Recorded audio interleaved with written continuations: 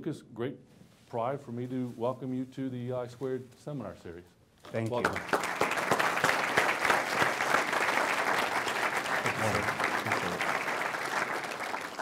Thank you so much for the opportunity to stand in front of you today. And just like you've already been told, we're going to go on a journey, right? And I'm going to start us out on this journey on what we call a race, okay? I've tried to kind of frame this talk or frame this time for us in terms of obliterating obstacles. I want us to think about how we obliterate obstacles and how we get up and how we win our individual races. And there's going to be a few words that I'm going to share throughout successive portions of our talk here. And I'd like to begin with a poem called The Race. Quit, give up your beating. They shout at you and plead. There's just too much against you now. This time you can't succeed. And as I start to hang my head in front of failure's face, my downward fall is broken by the memory of a race.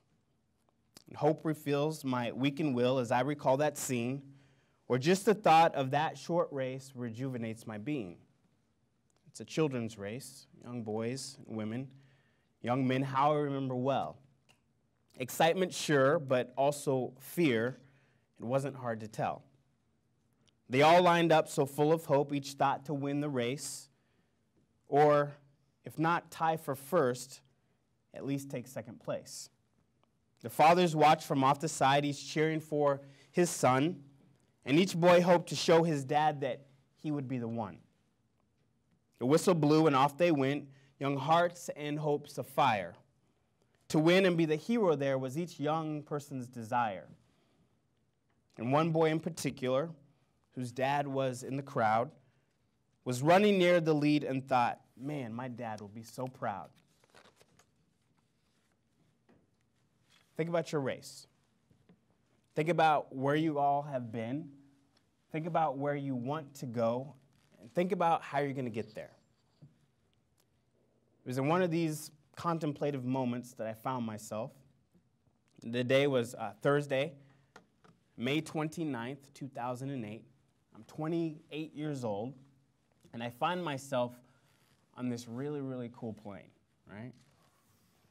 Sitting on the right side of Air Force One, looking off the wing, and I'm trying to reflect on my race, as I'd like for you all to reflect on your race today.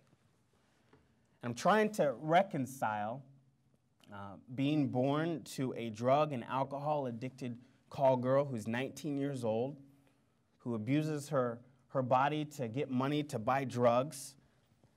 I try and reconcile being on that plane with growing up with the latent choices that she made, making their way through my body with developmental delay.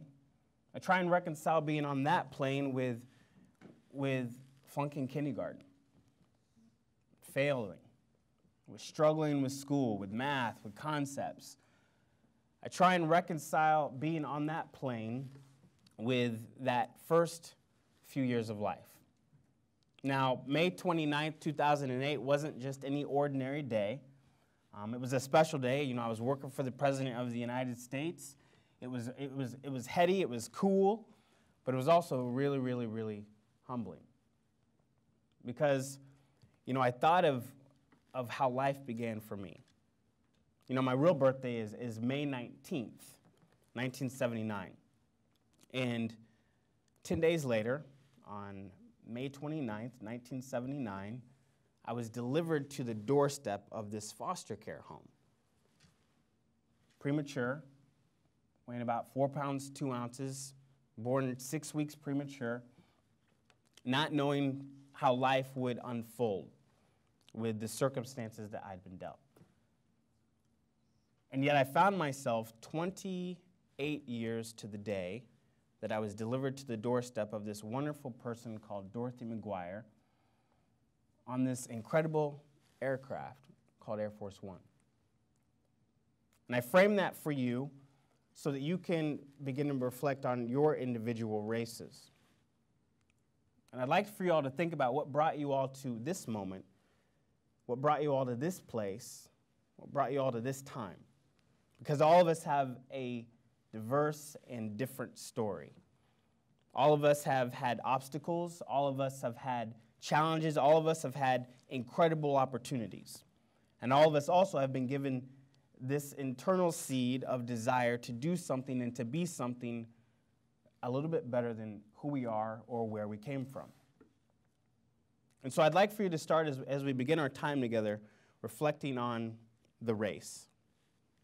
And I want to talk about the person who got me through my race. This is my adopted mom. Her name is Dorothy. And over the course of about, 15 years, she had over 40 foster care children. She adopted 6 of us. She had 4 of her own and remarried my stepfather when I was in about 4th grade, and so he had 3 girls. So in all, at one point, we were a big family of 13. But also, when I was about 6 years old, my mom was a single mom of about 11 children. All right, and this other photo here of me as hopefully a cute little kid in your eyes, right? Is at age almost 3. It's adoption day. It's March 17th. And apparently bow ties and that kind of outfit was in the 80s, right? But I thought of the one person on this earth that got me through that got me through this rough start in life, that got me through growing up with struggles in school, and this person that made all of this possible.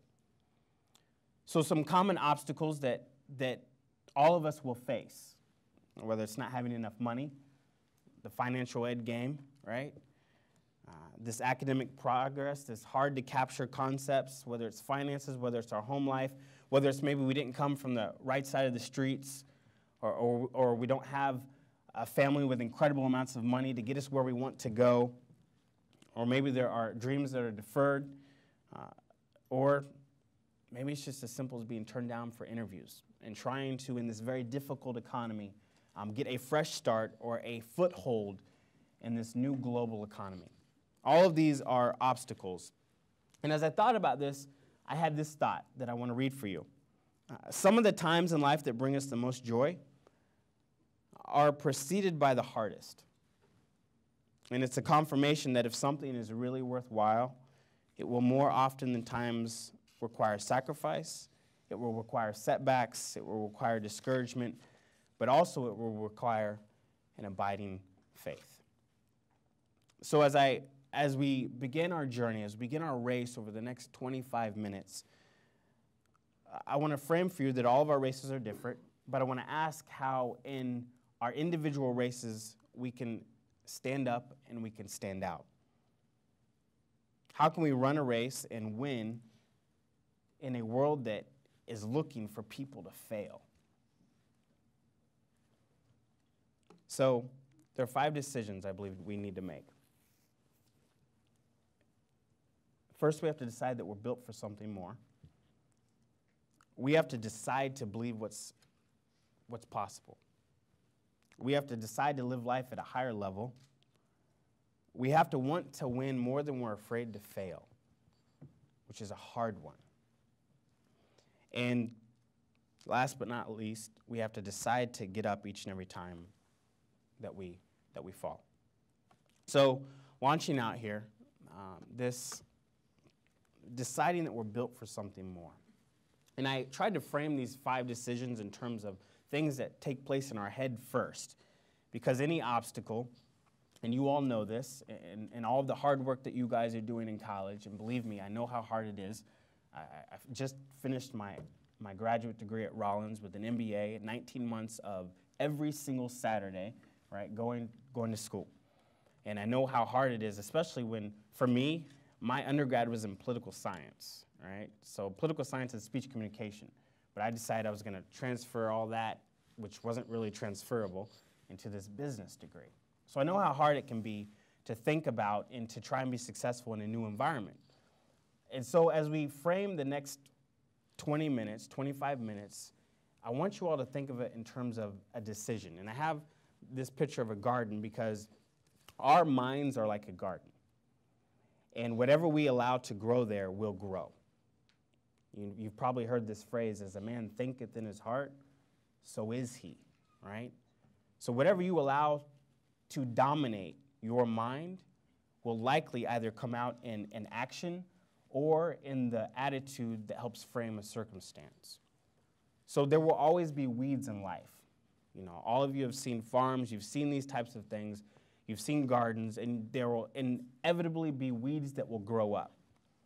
And the great challenge that we have and the great opportunity that we have is to be able to take that garden and to pull out those weeds with willpower and to take incredible action towards making sure that what comes into our life and what comes out of our life is as a result of what seeds we allow to dominate our mind.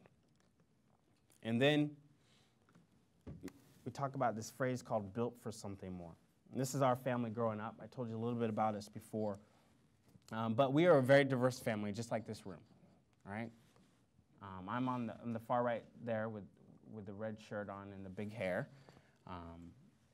Mom is in the middle, and I told you before, that's our family of 11. I'm 6 years old. But Mom didn't just adopt those who were small babies like me. She adopted teenagers. She took in those who had disabilities. So my brother in the middle there with the brown pants, incredibly smart, paralyzed from the waist down because of the choices that his mom made while she was pregnant with him. Died early in life as a result. My sister Leslie, 37 years old, has the mind of a 3-year-old because, again, of the choices that her mother made while she was in the womb. But it didn't matter whether we were old or young, whether we had disabilities or not, whether we were white, whether we were black. Mom taught us a very simple principle, and it was that we were built for something more. And she sowed these seeds into our mind that it didn't matter what obstacles we came with, didn't matter that we didn't know who our father was or that our mother was perhaps, a call girl. None of that mattered. What mattered is what we believed about ourselves and what we believed about our potential moving forward. So as we launch out into this journey on this race, the first thing that you have to grasp if you're going to overcome obstacles is that it begins in your mind. And it begins about how you believe and how you think about yourself. This next one, we have to decide to believe what's possible, right? We have to believe in the possible. So right after we believe that we have a God-given, inalienable right to be successful, we then have to believe what that tells us for the next step. And one of my favorite quotes is from Robert F. Kennedy when he said that there are some people who will see things as they are and they will ask why. But then there are others who will dream things that can be and ask why not. So I want to unpack this a little bit for us. There are some people in life that will see that, man, I don't have enough money to go to college. I came from the wrong side of the tracks. I can't get it all together. I don't have the right GPA. And they'll use all of those things as excuses to shrink from the opportunity of the moment. But then there are those who will see all of those obstacles, right? They'll see that maybe they come from the wrong side of the tracks, that they don't know anybody famous or important to help them get to where they want to go. But they will dream things that can be, and they will ask why not. It's the difference between those that will see mountains that are too high to climb, but they'll still try and climb them. It's the difference between those who will see oceans that are way too wide to cross, but they still will try and cross them. It's the difference between those who will shrug their shoulders and do nothing, and the difference between those who will see all of those obstacles, see all of those challenges, and say, you know what, why not? I'm very, very thankful that I had a mom that told me to always ask, why not? And 18, 19 years of age, I'm getting ready to graduate, walking up the aisle. We finished this graduation. Mom pulls me aside, and she asks me really this kind of the same question that I kind of started out with you all today. She said, Lucas, what's next? What do you want to be, and how are you going to get there? And the question for you, you guys are sophomores, juniors, seniors. You're about to get these degrees. You're about to launch out into this global economy. What's next? What do you want to be? And how are you going to get there, right? thankfully, Mom sowed these seeds of empowerment inside me at a very young age. And so I thought about this for a moment. I grew up in 1990s, and this was 1998 when Mom asked me this question. I'm 18, I'm 19 years of age. And I said, Mom, I know we don't have a lot of money. I know nobody in any political party. I remember being in Washington, D.C., right? 16 years of age with a church youth group, and I remember going to the United States Capitol. I remember standing in the well of Congress and watching all these different people do their thing and saying, man, this is a special place.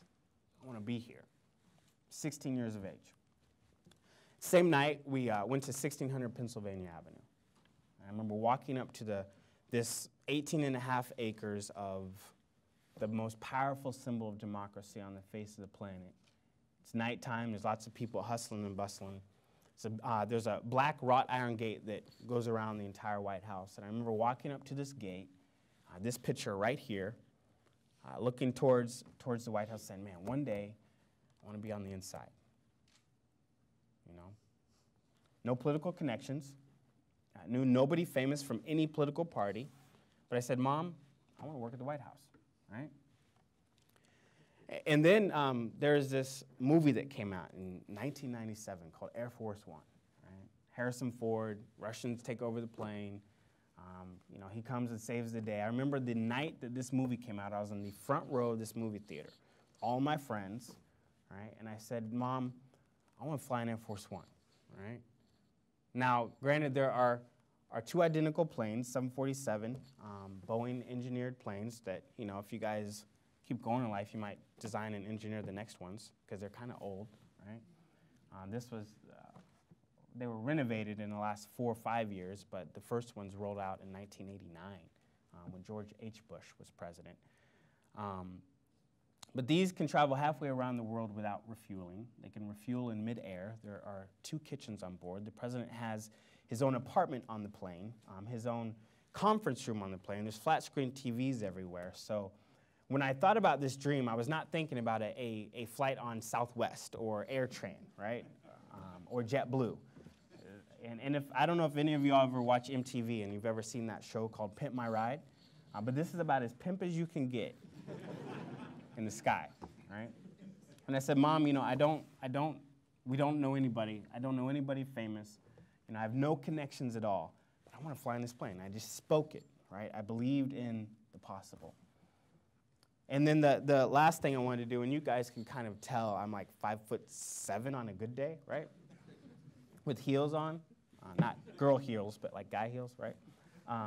And Michael Jordan was my hero. This is a guy who, as you all know, was cut from his high school basketball team. So he started very early in life with a lot of obstacles. And if he would have ever quit right then and there when he was cut from his high school basketball team, we would have never known him as the greatest player in both his and the current generation. We never would have known his name. But he's a person who believed, again, in the possible. And I grew up in Kansas City, Missouri, and I loved basketball, and I loved his story for what it represented for the obstacles that I had to overcome. And I told Mom, look, I have no grand illusions. He's 6'6", Dwight Howard's 6'10", 6'11", Kobe's 6'8", LeBron 6'10", whatever. These guys are built for playing. But I know there's more to what you see on the court. And I want to work for, I told her at the time, I was like, I want to work for the Chicago Bulls, right? And Mom told me a very simple phrase that I will offer to you that you've already heard before many, many times in your life. And she said, Lucas, you can do anything you put your mind to. If you're willing to come up with a plan of action, believe in the possible, and take enormous action towards your goal, Mom never guaranteed me success, right? She said, I can't guarantee you success, but I can guarantee you that the likelihood for your success will be that much greater. So we have to decide to believe that we are built for something more. We have to weed our gardens. We have to overcome our minds, essentially. But secondly, we have to decide that we will believe in what's possible, not in what everyone's telling us is not possible, but what is possible itself. Back to our poem. And one boy in particular, whose dad was in the crowd, was running near the lead and thought, my dad will be so, so proud. But as they speeded down the field and across a shallow dip, the little boy who thought to run fell and slipped. Trying hard to catch himself, with hands flew out in brace, and amid the laughter of the crowd, he fell flat on his face. So I read that stanza to frame this next thought. And it's a very, very important thought, a very, very important principle. We have to decide to want to win more than we are afraid to fail. We have to decide that, because there's lots of people pulling at us. There's lots of people that tell us we can't do things, and we've all had experience with setbacks and failure. And so human condition, human behavior is so predictable that when you fail at something, you don't really want to try and do it again. It's human nature, right? But I offer this principle. The torpedo, the torpedo is this missile that accomplishes itself by correcting itself through failure. Or torpedo isn't going in a straight line towards its target. A torpedo, the way it's designed, literally is shot out, and it continually corrects itself until it hits its target. So, in essence, the torpedo fails several times before we have a big explosion. Too many of us are not living our dreams because we are living our fears. And I want you all to think about, in your individual races, this tug of war between fear and faith, between resolve. And, I've heard it framed this way. If you are afraid to fail, you have failed already, okay? If you are afraid to fail, you have failed already. And I'll tell you just a very personal anecdote that's very, very recent in my life. So I've gotten my MBA, right? And I think that I'm going to go make a lot of money, okay? Because that's what you're supposed to do when you get an MBA for some reason. And I get these calls. It's after the election. It's November. For 5 days straight, I get a call from a different individual every single day. They're saying, Lucas, you've been batted about in these circles. People are talking about you, and they'd like for you to consider running for office. And I'm like, first off, I haven't finished my MBA. I got a month left, right? And I was like, I can't really think about anything right now except for finals, and I got this huge presentation on this startup that I got to do, so I can't think about it, But then these little seeds of doubt. Remember I talked about weeding our garden? All these people are saying you should run for office, Lucas. You should do this. You should do this. You have a story to tell, and Central Florida needs your type of service at this time, right? I'm thinking about this, and people are like, well, what are your concerns, right? And I'm like, actually, I'm afraid I'll fail. I'm afraid I'll run. I've never run before, right? I'm a young guy. I've never run a race before. I've been a part of a presidential campaign, but it's a little bit different when you're the candidate, right? And they told me this thought. They said, Lucas, if you are afraid that you're going to fail, you have failed already. You will have great opportunities in front of you over the course of the next 5, 10, 20 years, and they're going to be scary opportunities. And there's no guarantee of success, but there is this guarantee that if you are afraid to fail, you have failed already. And one of the great hurdles of life along this race that each and every single one of you are on is that there will be these obstacles, there will be these hurdles, and you don't know if you have enough legs to jump over this hurdle. But if you don't run and if you don't try, you will never know the result. Want to win more than you are afraid to fail. And of course, I told you about Michael Jordan, right? This is a guy who was cut from his high school basketball team, and I love this quote, and I want to read it for you all. You've probably seen this commercial. He says, I've missed more than 9,000 shots in my career. He's lost over 300 games. 26 times he was entrusted to take the game-winning shot, and he missed. This is Michael Jordan. Because all we ever see is these great highlight videos of him hitting these game-winning shots. But no one ever talks about all of the games that he missed and all the times when there's 1.4 seconds left, there's 0.5 seconds left, and Michael Jordan is saying, give me the ball, and he bricked. But he says the secret to his success is that he allowed himself to experience every single one of those moments, both the good and the bad.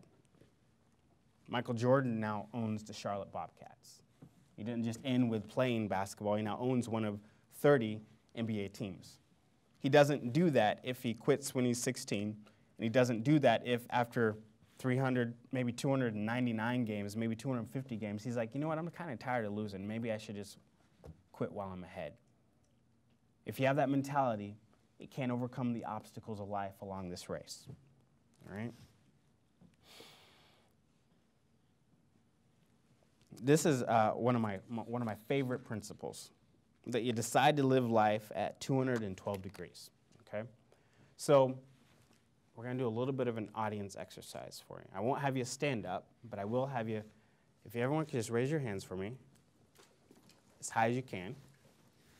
It's hard to do in this suit, but I'll do it, all right? Raise your hands as high as you can, okay? All right, now look over at your neighbor. All right. Now raise them just a little bit higher. Everyone see that? Look around. Now raise them just a little bit higher. All right, you're fully stretched? All right, put your hands down. So my major is not science, but I do have a scientific principle for you, okay? And it's this. At 210 degrees, water is just hot, all right? 211 degrees, it's hotter still, but it's only at 212 degrees, which is the scientific point at which water boils. Water does not boil at 209. Water doesn't boil at 210. It doesn't boil at 211. It only boils at 212 degrees. So as we think about obstacles, as you think about your race, you're not going to win at 209. You're not going to win at 210. You're only going to win, you're only going to be able to overcome your obstacles, overcome your hurdles when you live life fully stretched out at 212 degrees. You won't always be able to do it. And I am the first one to attest to it. There are days when I'm like, man, this is a 196-degree day, right? And we've all had those days. And it's hard to live full throttle at all times. I get it.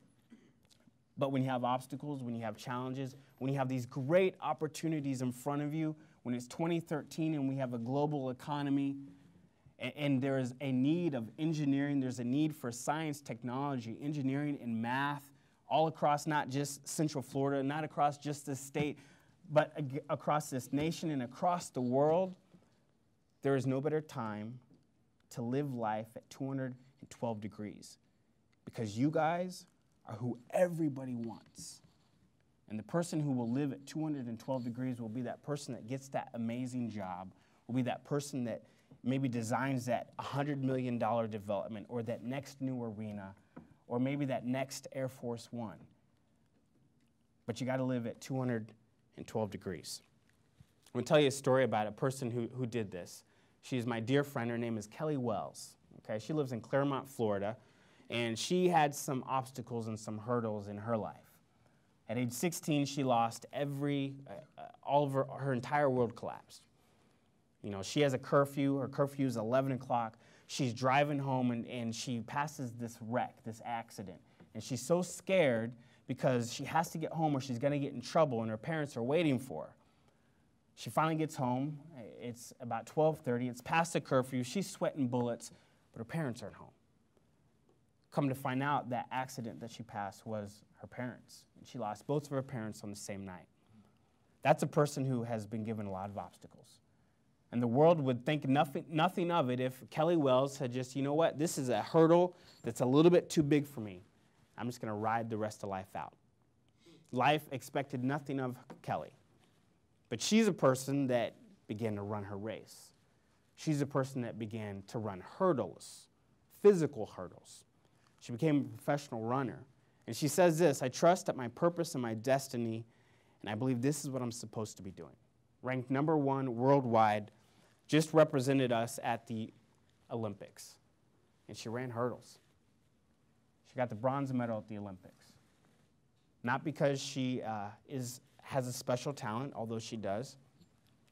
Not because, luck just gave it to her, but because she understood what obstacles were in life. She faced those obstacles, literal hurdles, and she began to run. She began to run her race. All of us will have those times when we think we're running really, really good, and we slip and we fall, and the race keeps going, right? For the person that will be successful, for the person that will be able to overcome obstacles and eventually win their race, that will be the individual, not for lack of talent or skill or luck, but for sheer determination and hard work. For the person that lives life at 209, no. Or 210, not even close. But for the person who will live fully stretched out at 212 degrees. Kelly Wells is a person who lives life at 212 degrees.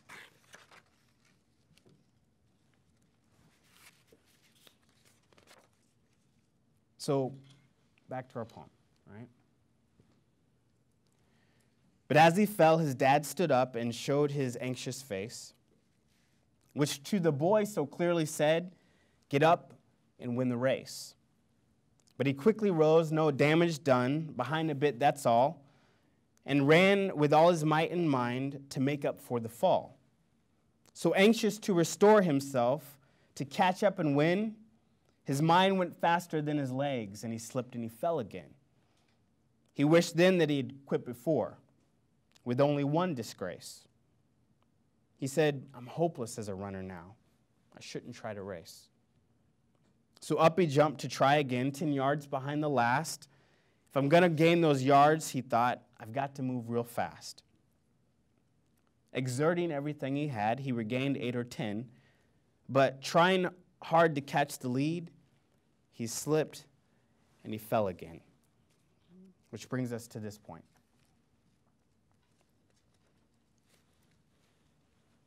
Get up each time you fall. You will fall and you will fall and you will fall, but life will define you. Life will write about you, not because of the times that you fall, but by every time that you got back up. This person here in the picture, his name is Secretary Alphonso Jackson. He was Secretary of Housing and Urban Development. So this is a guy who marched in the civil rights movement, who marched across bridges and had fire hoses unleashed on him, had dogs unleashed on him. And I was in his office one day in Washington, D.C., and he lifted up his pant leg and he showed me the scars from bite marks left by dogs. But he wasn't bitter, and he offered a very simple phrase that I offer to you all. He said, "Lucas, life will deal you a lot of blows and they'll deal you a lot of obstacles. But if you can look up, you can get up." He was knocked down on a lot of bridges with fire hoses. He was bitten by dogs, and he was pushed down to the ground a lot. But he also became Secretary of Housing and Urban Development because of not the dogs or the fire hoses or the challenges of that moment, but because he was willing to look up. So I offer to you in your races and what you're focused on right now and the challenges that you all deal with, if you can look up, you can get up. And you all know a few of these folks. George Washington lost the first 5 battles of the Revolutionary War. Beethoven's competition teacher, Beethoven's blind, right? Tells him, you will never be able to learn how to play the piano. Walt Disney had no advantages, no money, no high school diploma. Walt Disney went bankrupt 12 times. He had 2 nervous breakdowns, and there were times when everything seemed stacked against this guy. But he would look up, he would get up, and because he did, there probably is not a person who is of media consumption age across the entire world that doesn't know what the brand Walt Disney represents. And it's not just what we see here in Central Florida or in Disneyland in California. It's news, it's sports teams, it's global, because one person refused to give up. Life has a few rules, right? Number 1, never quit, and rule number 2, always remember rule number 1. Defeat, he lay there silently, a tear dropped from his eye. There's no sense in running anymore. 3 strikes, I'm out, why try? The will to rise had disappeared All hope had fled away. So far behind, so error-prone, a loser all the way. I've lost, so what's the use, he thought. I'll live with my disgrace. But then he thought about his dad, who'd soon he'd have to face. Get up, an echo sounded low. Get up and take your place. You were not meant for failure here. Get up and win the race. With borrowed will, get up, it said, because you haven't lost it all. For winning is no more than this, to rise each time you fall. So up he rose to run once more, and with a new commit. He resolved that win or lose this race, at least he wouldn't quit. So far behind the others now, the most he'd ever been, still he gave it all he had, and run as though to win. I shared with you before about the different obstacles that I had in life. Flunking kindergarten, seeing all my friends move on as I was standing still, having my mom talk to me about deciding that I was built for something more, deciding to believe in the possible, deciding to want to win more than I was afraid to fail, and deciding to get up each time I fell. I took Mom at her word. And with a lot of help, just like you have a lot of mentors, a lot of teachers, a lot of family and friends that are trying to help you, I was able to turn with a lot of help and by the grace of God, flunking kindergarten into being valedictorian in my high school class because I refused to quit, because I lived life at a higher level whenever I could. And I'll be the first one to admit I have not always followed Mom's 2 keys to success, which are that I could do anything I put my mind to, that you can do anything you put your mind to, and that we always remember who we are and who we represent. That means integrity, that means ethics, that means living a life of honor and decency at all times and in all places. And I'll be the first one to admit that I haven't always followed Mom's 2 keys to success. But I can tell you that as I have, and when I have, even the difficult times, when I reached a goal only to have that dream deferred, those were the times I look back on now and say, man, I learned a lot. And I'm thankful that I kept going. I kept going, I kept dreaming, and you saw this picture in the beginning. But this is the very first time I met the former president. It's March 25th, 2002. I am 22 years old. I'm a sophomore, junior in college. It's 6 months after 9/11. They aren't maybe going to have internships after 9/11 because of the security threat. And at the last moment, decided to have these internships. Out of 100, I was one of 100 students, one of 2,000 applications that they chose, and was sent to the White House. I thought this is the fulfillment of my dream, right? You know, if you think of any given time, there are 300 million Americans. At any given time, there are 200, 250 of them that work at the White House. You know, and then when you think about the number of people that can fly in a plane, maybe 20, 25 that fly with the president on any given day. So when you think about the odds of accomplishing the different things that I had set out to do, pretty extraordinary. This day made it possible. I'm walking back from lunch. It's a Monday. It's a spring day in Washington, D.C. My boss comes around the corner, and he kind of gives me this cryptic advice. He says, Lucas, somebody's going to call you on the phone. They're going to ask you to do something. My advice to you is to just say yes, all right? Then he walks away. Kind of cryptic. No clue what he's talking about, but as an intern, you know, you do what you're told, right? So I get this call on the phone. It's the USA Freedom Corps, an initiative the president started after 9/11 to increase volunteer service across the nation. I remember the advice of my boss, and I'm like, sure, no problem. They rush me over to the West Wing, take off my suit and my tie. They put this T-shirt on me, and then they say, all right, wait here. And then they bring out these kids. These kids are like 8, 10, and 12.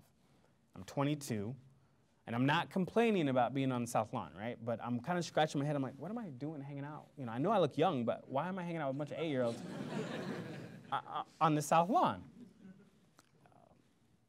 No clue this was with the president. Secret Service guys show up. You know, they got the serious expressions, dark glasses, earpieces, guns on their hips. I'm like, whoa, what's going on, right?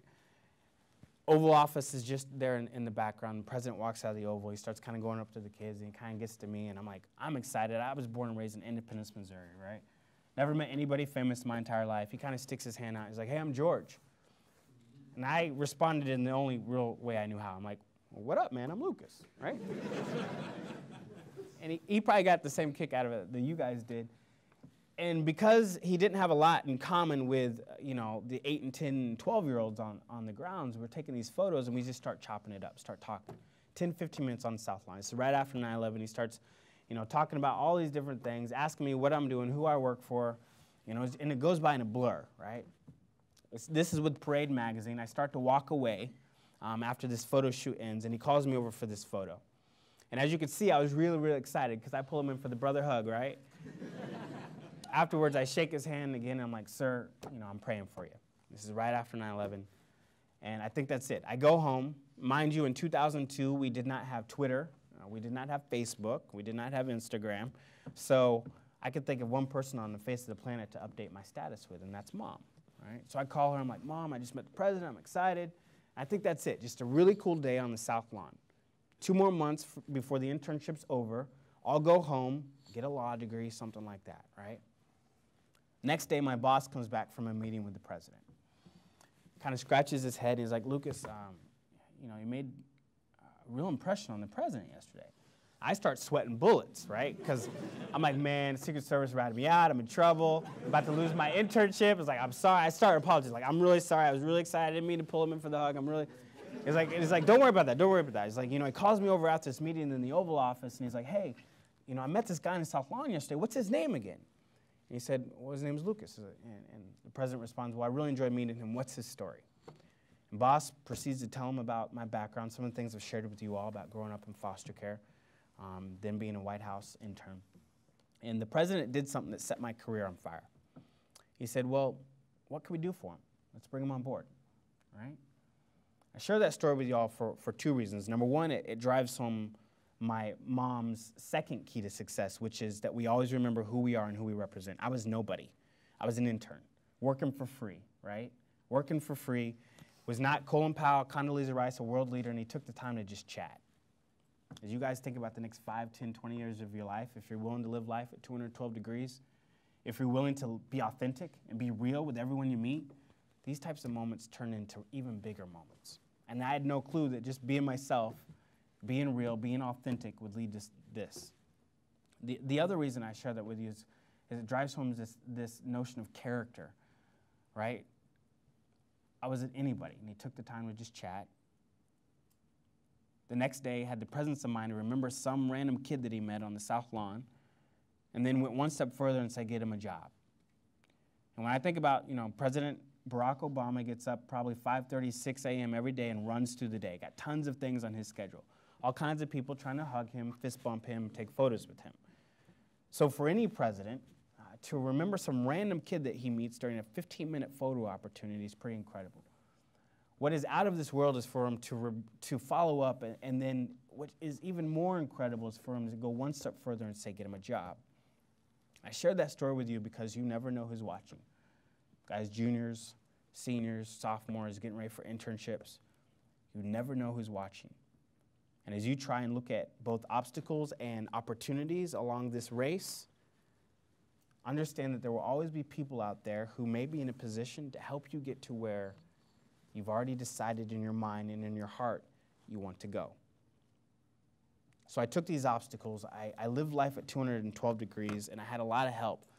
And over the course of about 5 years, I went home, finished college, went back and worked on the presidential campaign, was in charge of African American outreach for the former president, was in charge of professional sports outreach. So anytime an NBA team or an NFL team came to the White House, I was in charge of their visit. An incredible time. And then I was promoted to this position that had me in charge of 10 states, from Missouri all the way to California. So anytime the president traveled to one of those states, I was in charge of his trip. So that meant that I had 2 BlackBerries, right? Because RIM was actually a legitimate company back in 2008. It's about to go off the brink now. iPhones are in now, I get it. But had 2 of these BlackBerries. I worked 18-hour days, but that also meant that I flew with the president on Air Force One. This is us on the way to Nebraska in front of the plane in Salt Lake City, Utah. And I kind of joke with people, this bottom one, I have no clue where that was taken. I just needed proof I was on the plane. So I had a friend take that photo. If we're willing to want to win more than we're afraid to fail, if we're willing to never quit, if we're willing to decide to weed the gardens of our lives, if we're willing to decide that we are built for something more, powerful things can happen. And of course, I stand before you today as the director of our Community Relations Department, our Government Affairs Department, and our Multicultural Insights Initiative for the Orlando Magic. No, it is not the Chicago Bulls, but it is an amazing, amazing place to work, and it's probably one of the best ownership groups in professional sports. You guys have a DeVos sports management program on this campus as a result of our owner. And they believe to their core that when it comes to this community, every day has to be game day, which means if you boil down my job in a very simple few phrases, I help people. I make impact.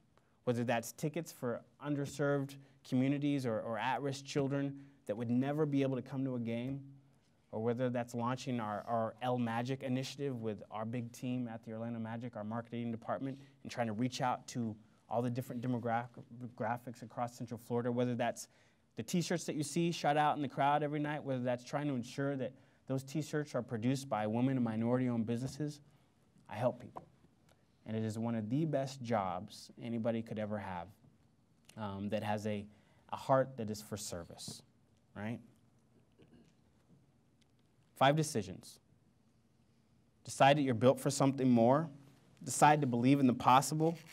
Decide to live life at 212 degrees. Decide to want to win each time and want to win more than you're afraid to fail. And most importantly, decide to get up every time you fall. 3 times he'd fallen stumbling. 3 times he rose again. Too far behind to hope to win, he still ran to the end. They cheered the winning runner as he crossed the line first place. Head high and proud and happy, no falling, no failing, no disgrace. But when the fallen youngster crossed the line last place, you would have thought he'd won the race to hear the crowd.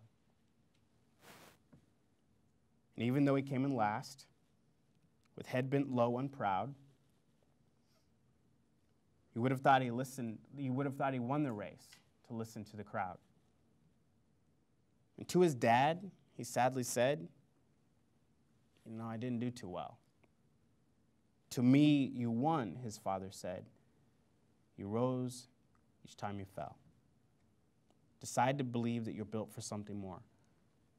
Decide to believe in the possible. Decide to want to win more than you're afraid to fail. Decide to live life at a higher level than everybody else. And last but not least, and most importantly, every time you fall, if you can look up, you can get up. Thank you.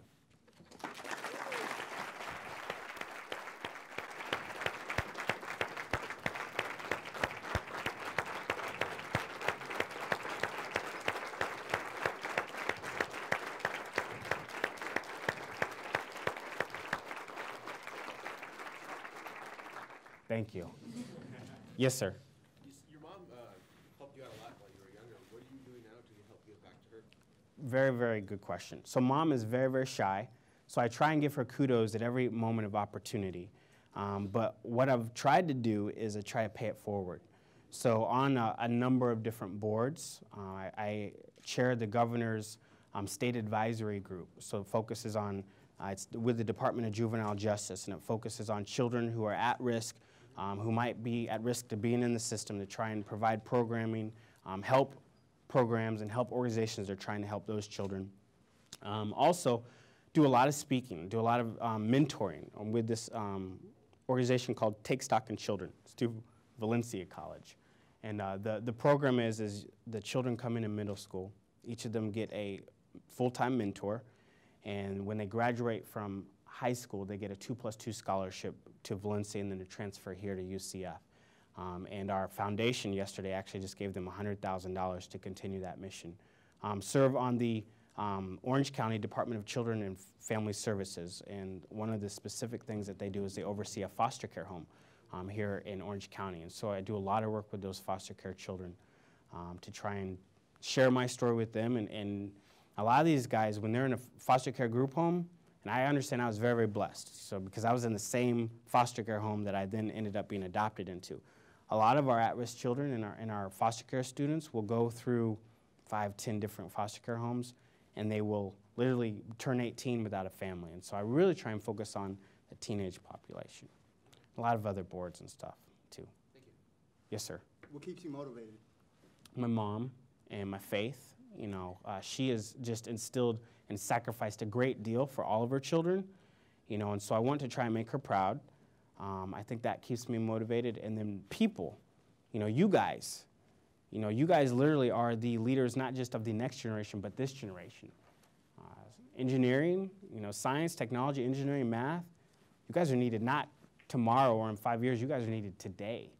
You know, so if I could do anything to help prepare leaders of today and tomorrow, that keeps me motivated. But it's really, I think, all of us, and we all have different motivations in life, but for me, other people and helping other people keeps me going every day. Over here. Yes, sir. You mentioned that there were times when you were living life at 195 and 196 and so on, but working with the president, you could not afford such. How did you go through it? Like, how did you manage to put your best even when you had such days? Yeah, great question. And I'll be honest with you, I didn't always live at 212.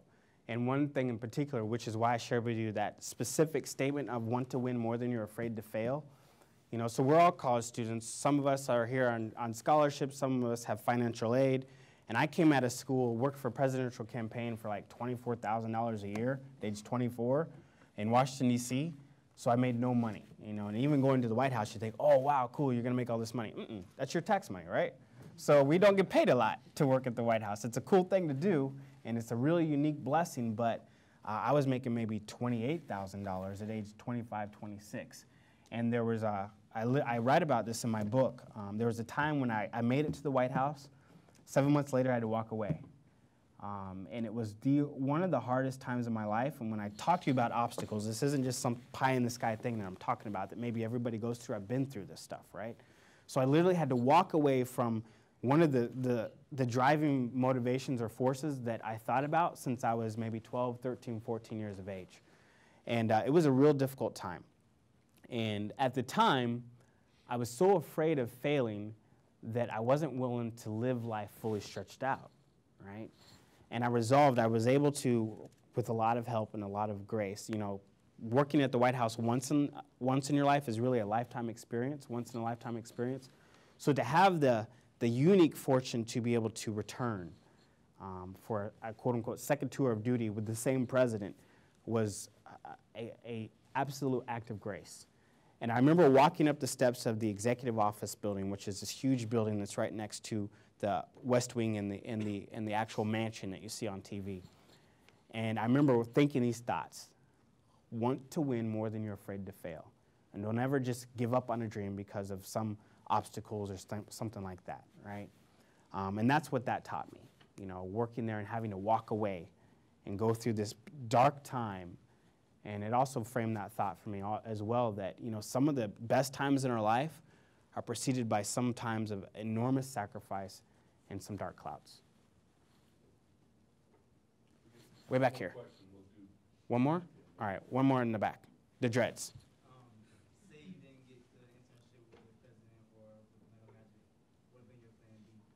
Great question. Plan B. So if I don't get this internship, it was interesting because I told you the White House was actually not going to have internships. So they were actually almost the plan B. I ended up with an internship with a congressman and had already signed the papers and was going. And literally 2 weeks before I was going to go to Washington, D.C., the White House called and said, hey, we got your resume in a pile here. I know we've been very slow, as you can imagine, with, you know, the terrorist attacks and things like that. Would you like to come, right? So that was almost, you know, I was already making this plan B to at least be in Washington, D.C. Second question was, what was it? What was your plan B if you didn't? And so, and let me tell you this other story, right? So I'm at the White House. It's a year before we're leaving. And someone comes up to me and they're like, hey, you've done a great job. We're getting ready to leave. We've got a year left. What do you want to do next? You know, and I thought of all the standard answers like, hey, you know, I want to, I should probably get an MBA or go get a JD, a law degree, you know, something like that. But then something in my heart just said, hey, tell me your dream. I was like, you know, actually, I've always wanted to work for an NBA team. And he's like, really? I used to work for the Dallas Mavericks. I had no clue that this guy had worked for an NBA team, right? And that person was literally the person that connected me to the Orlando Magic that brought me here 4 years ago. So the principle that I'm trying to convey there is tell people what you're going after, because you never know who's going to be in a position to help you get to where you want to go. And I had no clue how I was going to do any of these things, right? Always the plan B was education, or really the plan A should always be continuing education. And that was the bedrock, and I knew I'd be okay with the education. And the rest was just gravy. Thank you very much for the opportunity. Obliterate your obstacles. Get up and win the race, okay? Thank you. Thank you. Thank you very much.